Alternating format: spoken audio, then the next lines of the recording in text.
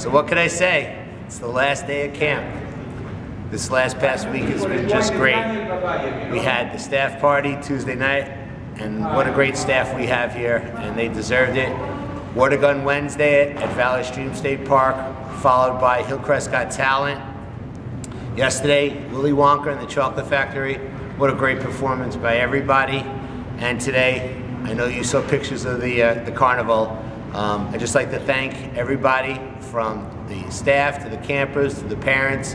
It was a wonderful year, and thank you very much for everything, and thank you for choosing Hillcrest. We're glad that you're part of our family, and I'll see you at the open house on March 22nd, 2015. Bye.